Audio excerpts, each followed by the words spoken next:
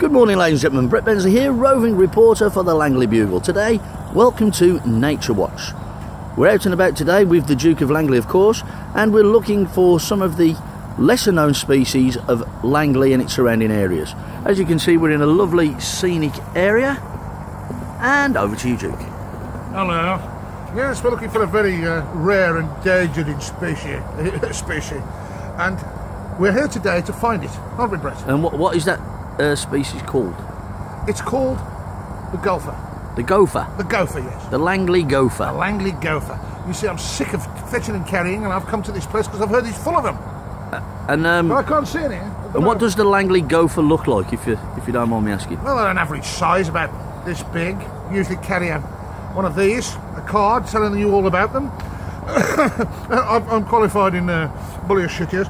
But yes, you can find them here. This is the place, apparently. I was told by several people.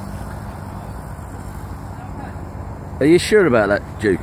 Yes, absolutely sure. Are you sure you're looking for the gopher? I'd put my boot on it. Have you done extensive research? Extensive research. And who told you that there were gophers in this vicinity?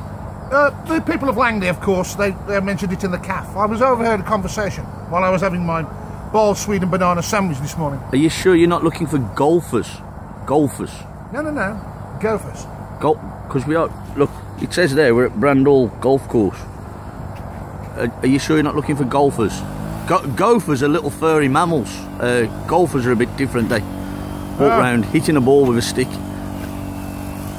Well, I've got some boys on the job over there having a look for her. Oh, really? I think we had to, I think we need to have a look at this one. I think we do. Bye-bye. Well, bye-bye.